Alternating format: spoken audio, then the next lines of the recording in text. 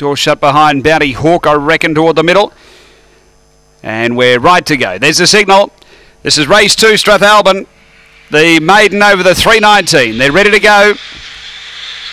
On their way, bombing the start, Miley Chew. Quick out was Spring Lemon, leads early from Spring Horry, and a couple away next, Phantom Hawk. Then came Angel Cape. Miley Chew's recovered. Next is Regal Hawk from Bounty Hawk and Run Gordon up to the turn. It's the two Springs. Lemon leads Horry. Spring Lemon clear of Spring Horry down to the line. Spring Lemon beats Spring Horry, who ran a big race for the late mail. Then Miley Chew.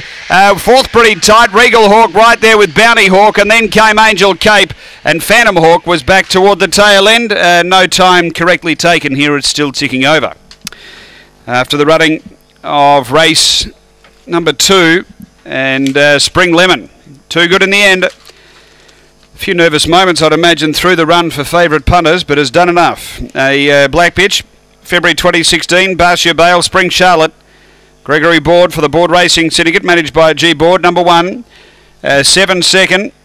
For Gary Gamble of Fawn Dog, December 2015. Avatar, Dinah Ginny, and third going to 2. Miley Chew, who had a terrible beginning but really got going mid-race.